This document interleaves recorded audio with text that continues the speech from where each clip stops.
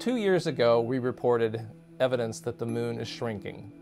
Now we've found evidence that the moon is actually being pulled apart, forming features called graben.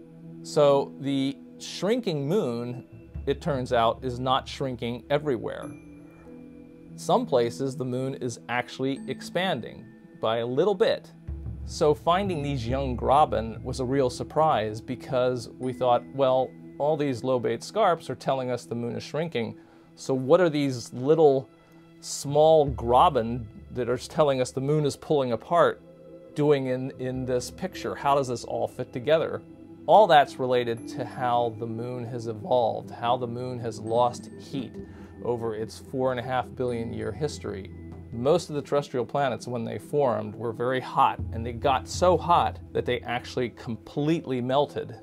When that happens, they will be in a general state of contraction because they're still hot on the inside and cooling down, and as they cool, they want to shrink.